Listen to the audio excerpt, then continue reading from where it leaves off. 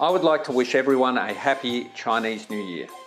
The 2021 New Year welcomes the Year of the Ox. We all hope that 2021 is a safe, healthy and prosperous year for all. Last year was a challenging year, here in WA and for our friends and family around the world. While we cannot come together in the kinds of numbers that we would like to right now, it's still important that we remain COVID safe when celebrating the Lunar New Year. On behalf of the Government of Western Australia, I wish all members of the West Australian Chinese communities good fortune and good health in the coming Year of the Ox. Gong Xi Fa Chai.